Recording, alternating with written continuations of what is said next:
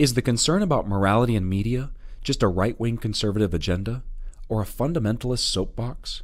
Listen to this insightful statement. The moral importance of entertainment is something which has been universally recognized. A man may be judged by his standard of entertainment as easily as by the standard of his work. Where do you suppose that came from?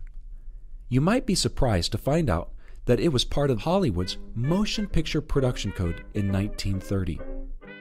That production code, which was meant to be a set of self-regulating guidelines to keep unacceptable content out of motion pictures, was not a reflection of morality and decency in Hollywood at that time. It was the result of a general public outcry due to risque content in films being produced, as well as off-screen scandals in Hollywood.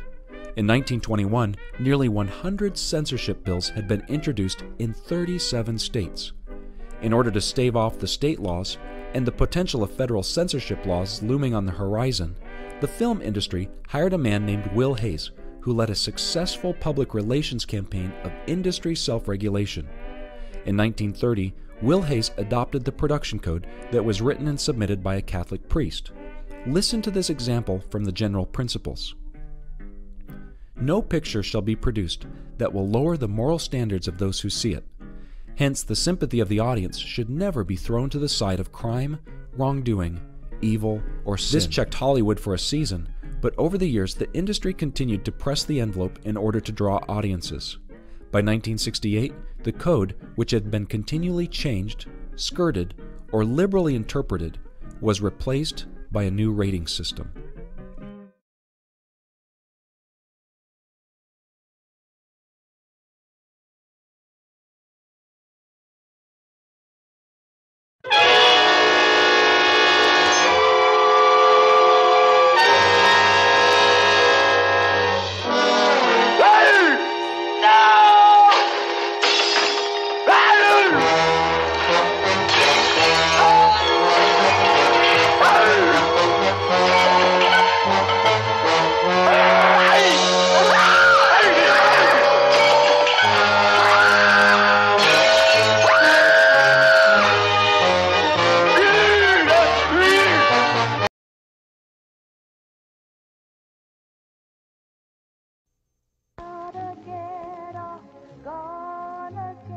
Now, the motion picture that shows what America's all-time #1 bestseller first put into words. Gotta get home, gotta get easy.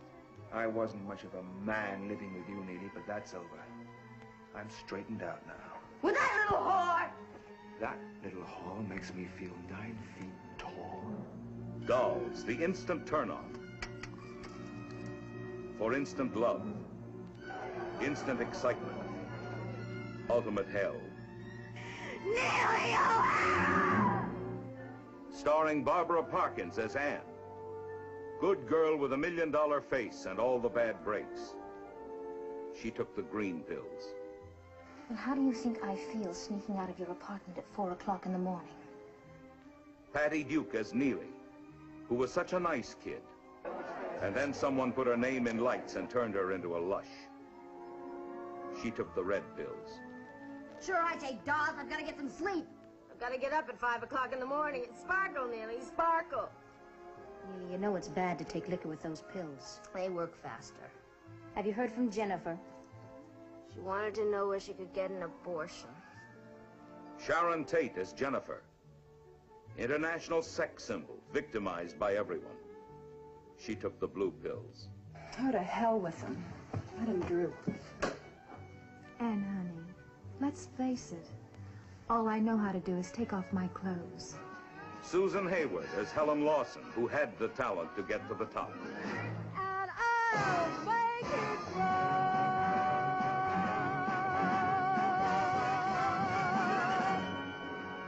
A gut, fingernail, and claw fighter who went down swinging. She took the yellow pills. Look, they drummed you right out of Hollywood. So you come crawling back to Broadway. Well, Broadway doesn't go for booze and dope. You get out of my way. I've got a guy waiting for me. That's a switch from the fags you're usually stuck with. At least I never had to marry one.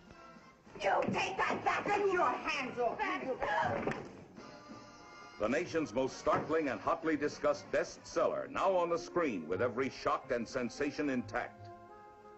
You think I could sleep with you here in this house? This wonderful old house? And you beside me in that marvelous old four-poster upstairs? It's a marriage bed, Lion. You were thinking of marriage? Miriam? I'm pregnant. Oh, Helen, come on. Neely O'Hara can't hurt you. You bet your ass she can, because she isn't going to get the chance. Now, the all-time bestseller is the motion picture you wanted it to be. Valley of the Dolls.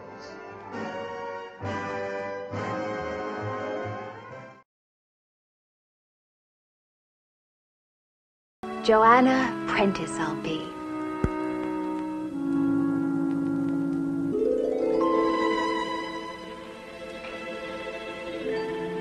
What the hell is going on here?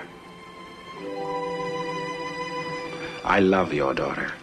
There is nothing I wouldn't do to try to keep her as happy as she was the day I met her. But it seems to me, without your approval, we will make no sense at all. That is why I'm asking for the clearest possible statement of what your attitude is going to be. I love you. But you think of yourself as a colored man.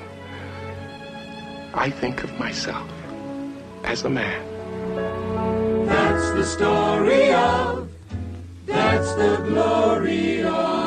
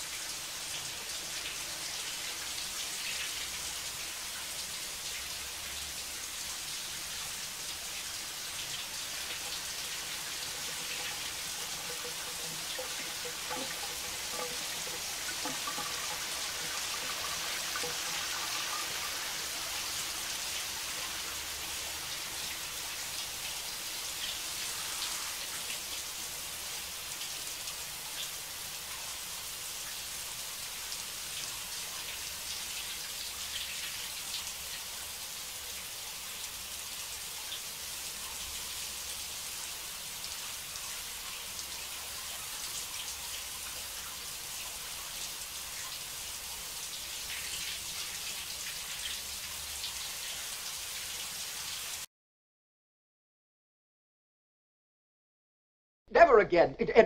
Nobody is going to use my apartment from now on. Where is your apartment, Baxter? West 67th Street. You have no idea what I've been going through with the neighbors and the landlady and the liquor and the key and... How are you working with the key? I usually slip it to him in the office and then they leave it under a mat. Never again. I can promise you that. Yes, Miss Olson. Mrs. Sheldrake, returning your call. On to.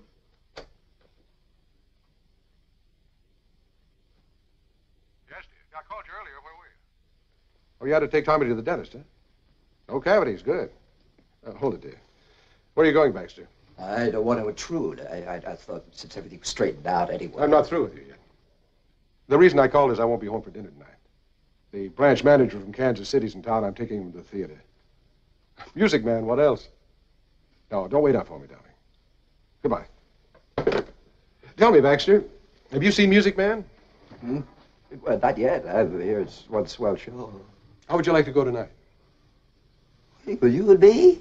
Well, I thought you were taking the branch manager from Kansas City. No, I have other plans. You can have both tickets. Well, it's very kind of you, but I'm not feeling well. I've got this cold. I'm going to go right home. Baxter, you're not reading me. I told you I have plans. So do I. I'm going to take 4 aspirin, get into bed, so you might as well give the tickets to somebody else. Look, Baxter, I'm not just giving these tickets. I want to swap them. Swap them for what? It also says here that you are alert, astute, and quite imaginative. Oh?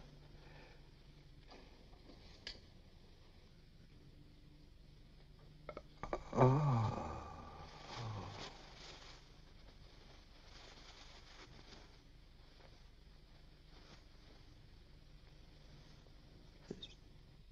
That's good thinking, Baxter. There's going to be a shift in personnel around here next month. As far as I'm concerned, you are executive material.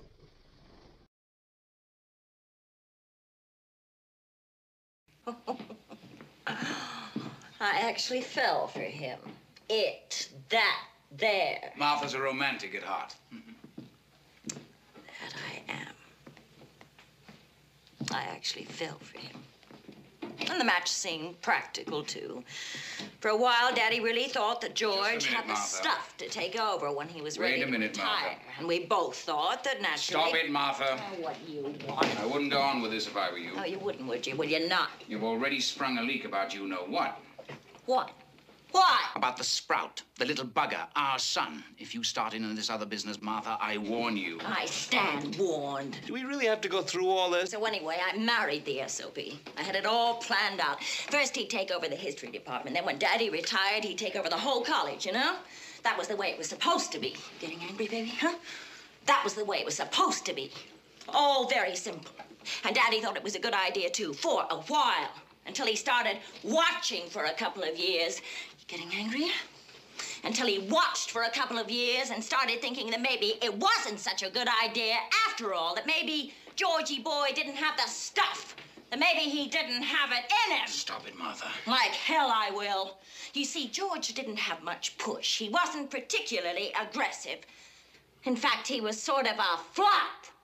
A great, big, fat flop. Stop it, Martha. I hope that was an empty bottle, George. You can't afford to waste good liquor. Not on your salary, not on an associate professor's salary.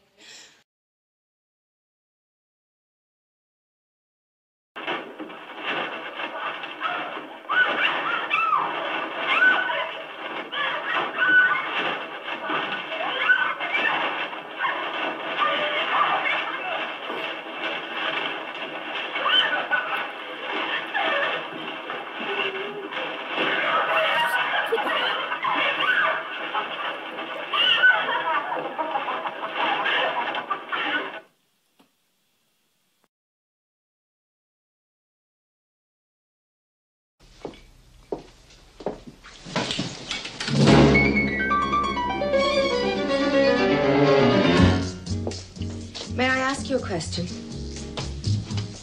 What do you think of me? What do you mean? You've known me nearly all your life. You must have formed some opinion of me. Well, I always thought that you were a very nice person. Did you know I was an alcoholic? What? Did you know that? Look, I think I should be going. Sit down, Benjamin. Mrs. Robinson, if you don't mind my saying so, this conversation is getting a little strange. Now, I'm sure that Mr. Robinson will be here any minute now. No. What? My husband will be back quite late. He should be gone for several hours. Oh, my God. Pardon? Oh, no, Mrs. Robinson, oh, no. What's wrong? Mrs. Robinson, you didn't expect... What? I mean, you didn't really think I'd do something like that. Like what? What do you think? Well, I don't know. For God's sake, Mrs. Robinson. Here we are. You got me into your house. You give me a drink. You put on music. Now you start opening up your personal life to me and tell me your husband won't be home for hours. So? Mrs. Robinson, you're trying to seduce me.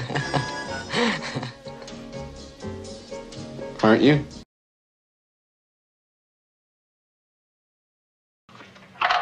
Straighten out the bed for me, will you, Tex? Say, Cass, I sure have enjoyed being here. I believe it's as fine a time as I've ever had in my damn life. Me too, lover. Well, that's good, it is, because, well, hell, the way you make me feel so damn at home here, I almost hate to bring up business. Yeah, it's murder, isn't it? One line are you in, sweetie? Sit me up, will you, Tex? Maury's always complaining about his ulcers. Yeah, well, I don't know what line Moore's in, but myself now, I'm a kind of hustler. Oh, person got like a living. Pardon me, ma'am? I said a person's got to make a living. Are you sure you heard what I said? Sorry, Tex, my mind isn't all here. I don't want to be late for my date with Maury. Listen, sweetie, why don't you run along and take the number, and we're going to get in touch with each other real soon, aren't we? Would you believe that? I forgot to get to the bank, and now it's too late. Listen, I have to take a taxi. I need a few bucks. I hate to ask you, but you're such a doll. You know, Cass, that's a funny thing, you mentioning money. Because I was just about to ask you for some. You were going to ask me for money? Huh? Well, hell, why do you think I come all the way up here from Texas for? You were going to ask me for money. Who the hell do you think you're dealing with? Some old slut on 42nd Street? In case you didn't happen to notice it, you big Texas longhorn bull. I'm one hell of a gorgeous chick. Well, now, Cass, you heard it. At 28 years old. You think you can come up here and pull this kind of crap up here? Well, you're out of your mind. Now, come on, I can just kill you with my bare hands. Will you get out of here? Will you get out of here? Oh, Cass, honey. Oh, Cass, come on now.